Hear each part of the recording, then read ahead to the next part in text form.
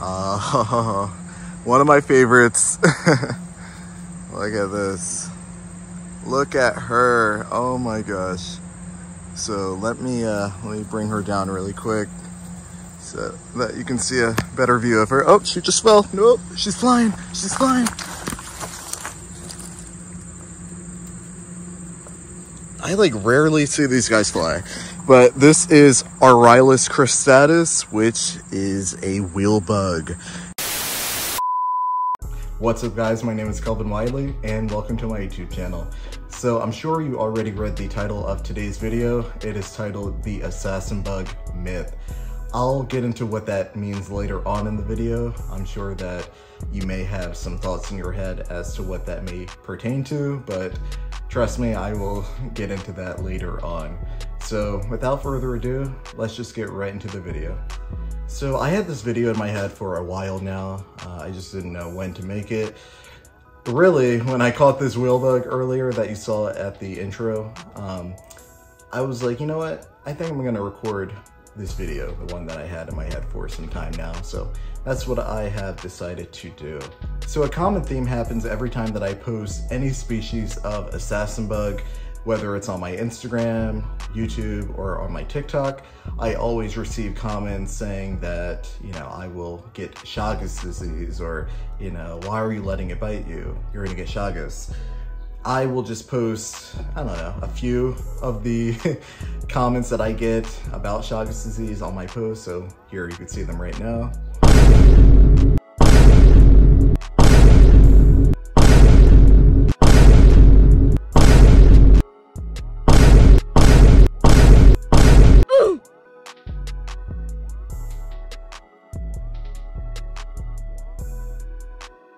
So as you just saw, I receive a hefty amount of comments referring to Chagas disease on all of my posts regarding assassin bugs.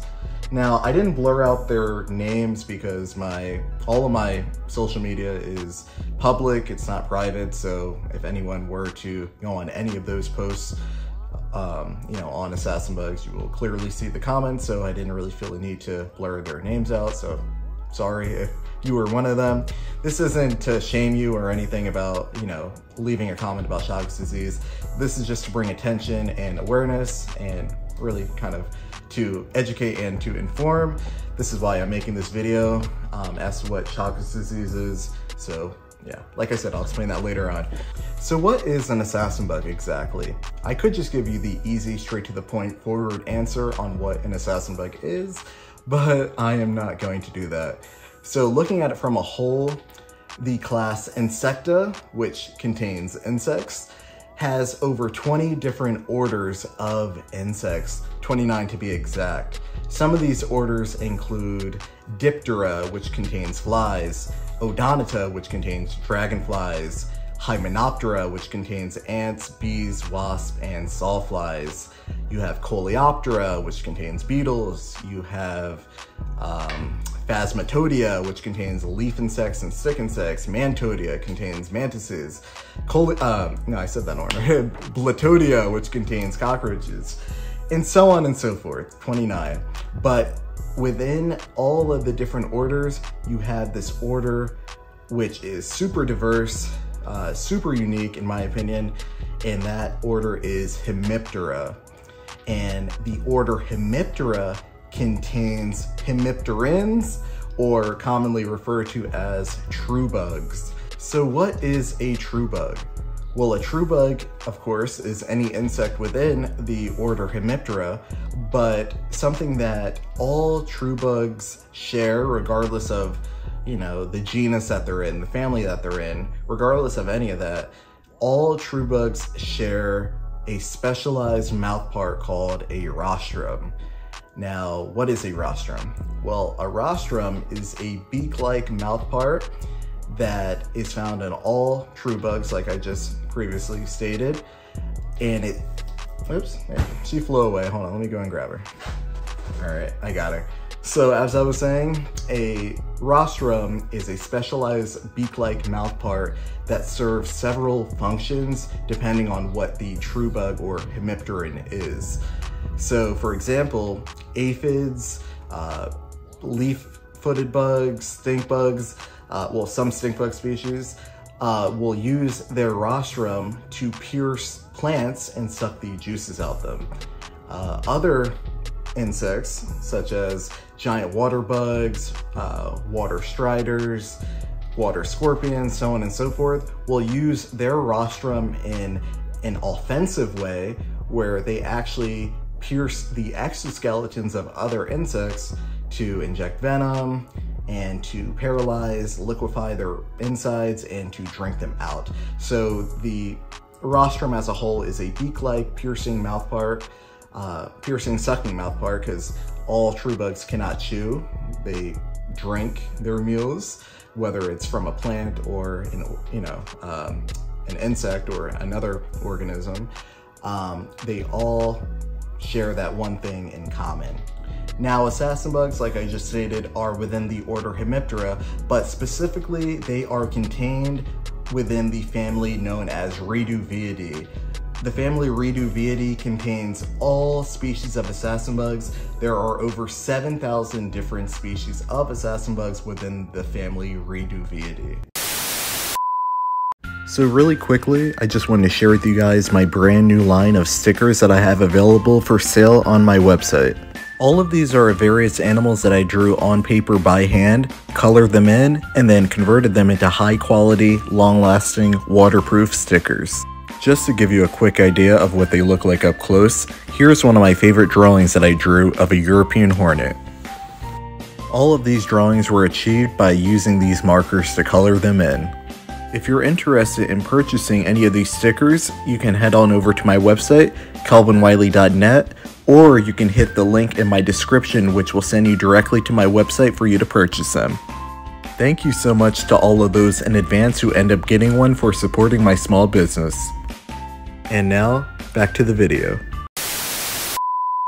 Alright, now I'm going to segue into really the main reason why I wanted to create this video.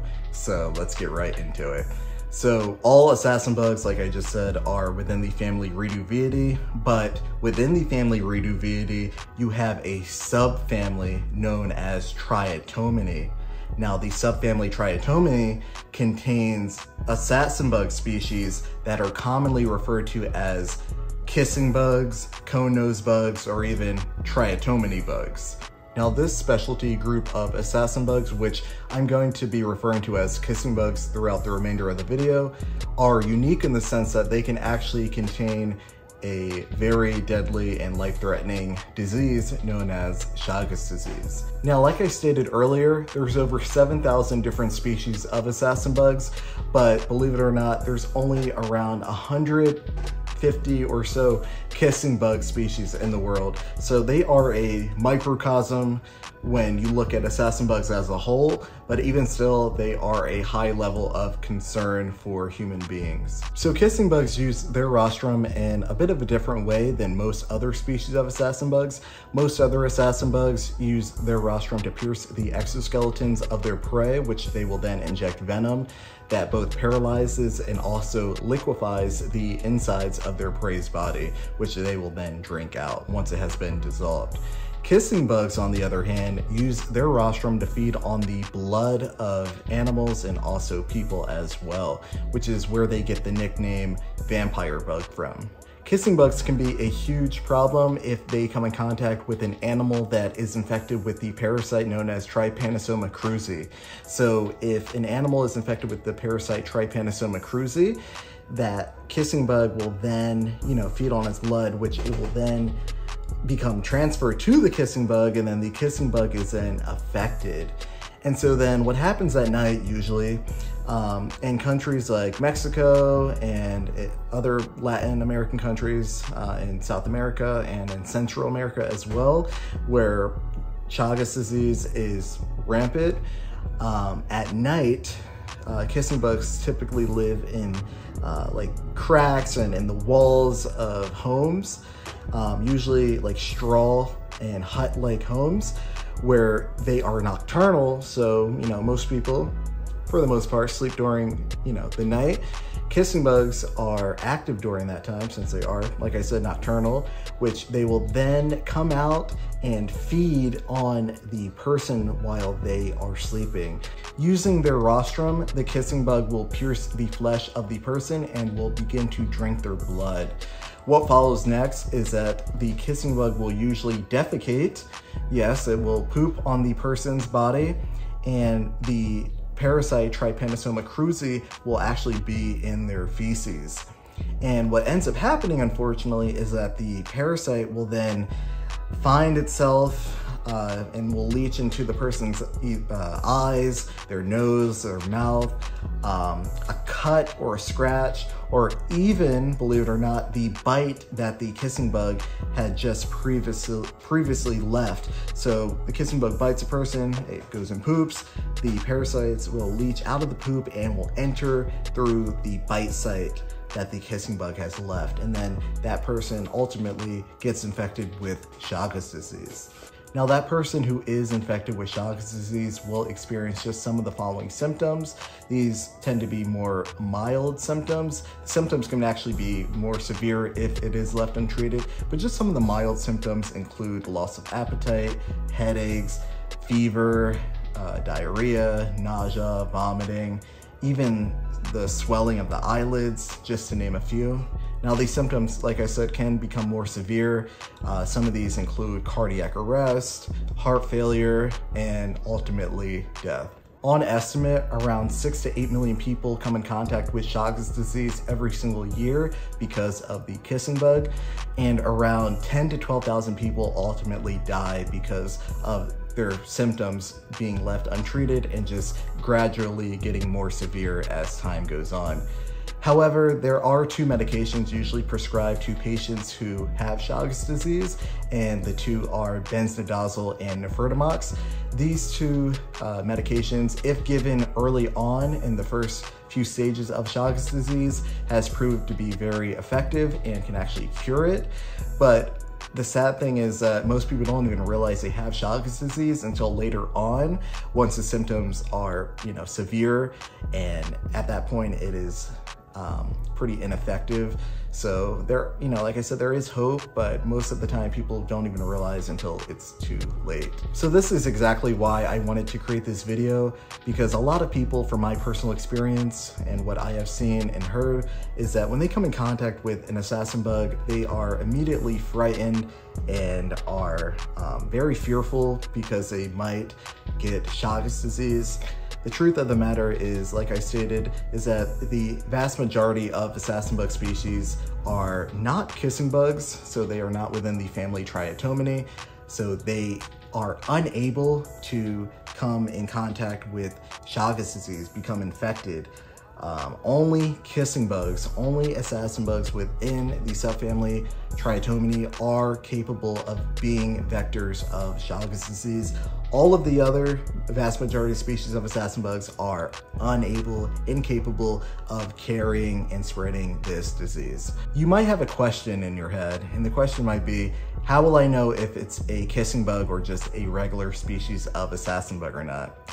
And my answer to that would be, it can be kind of tricky, especially if you're someone who is not too well versed or familiar with assassin bug species.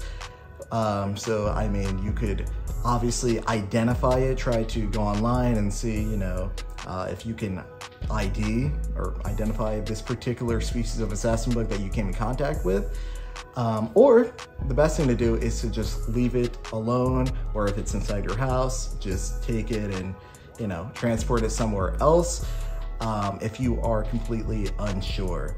But when it comes to assassin bugs, such as the wheel bug and many of the others that are incapable of spreading Chagas disease, there is really nothing to worry about. Yes, they do have a painful bite, but that is if, they feel trapped or if you are intentionally messing with it. This assassin bug, this wheel bug, has been on my face for the majority of the video and has not shown any signs of wanting to hurt me. It has not bitten me. So they are completely fine if you just respect them and leave them be. So there's nothing to really fear about. Now, I have been bitten by this species of assassin bug. I actually have a YouTube video that, you know, you can go and watch of me getting bitten by a wheel bug. I've been bitten by a wheel bug at least maybe 4 or 5 times in my lifetime. Nothing too serious. For the sake of this video, for you guys, you know, what the heck? What's one more time? You know, I'll let this wheel bug bite me. You know, why not? All right, let's get bitten for the 5th or 6th time. I don't even know at this point.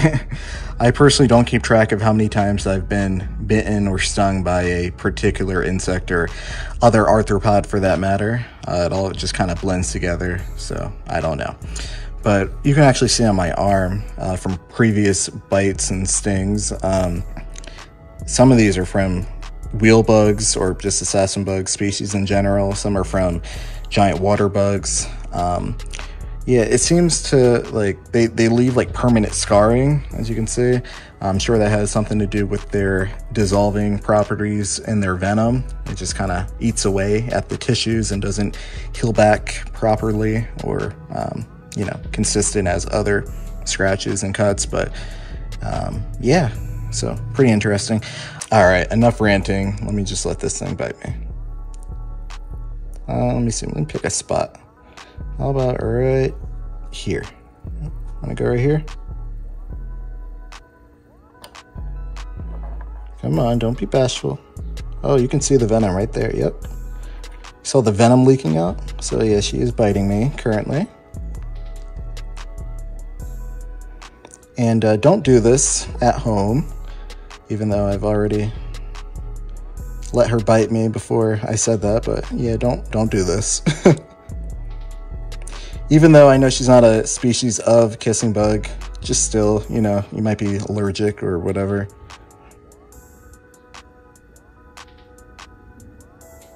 So she bit me, well, this is now the 3rd bite.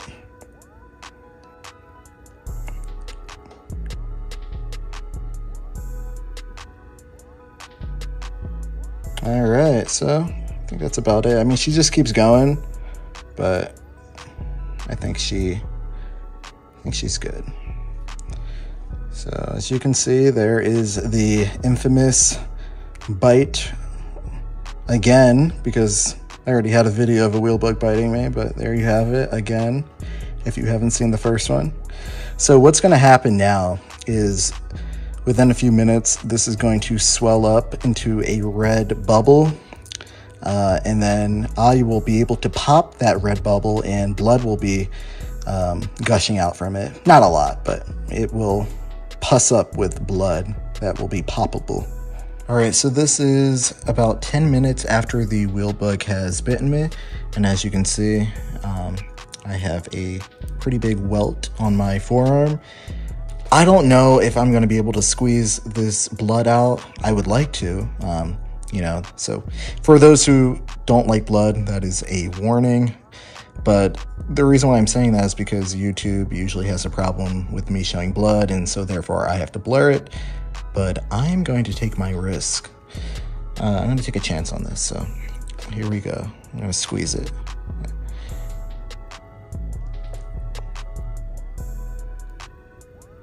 Yep. Just like that. It's like almost clear, like clearer. It's not like that deep, dark red that blood typically has, but yeah. So I don't know, hopefully nothing happens. Hopefully they're okay with me showing this. So that is going to conclude today's video. I really hope you guys enjoyed it and learned something from the video. If you come in contact with anybody or know of anybody who still holds on to the belief that all assassin bugs can give you Chagas disease, please send them this video, please share it. But yeah, if you enjoyed it, if you please leave a like and a comment, subscribe if you haven't already, and hit the bell icon to turn on post notifications. That way you're alerted every time that I post a new video. Follow me on Instagram at Kelvin Wiley and also on TikTok at Kelvin_Wiley. Check out my website, kelvinwiley.net, and I will see you guys in the next video.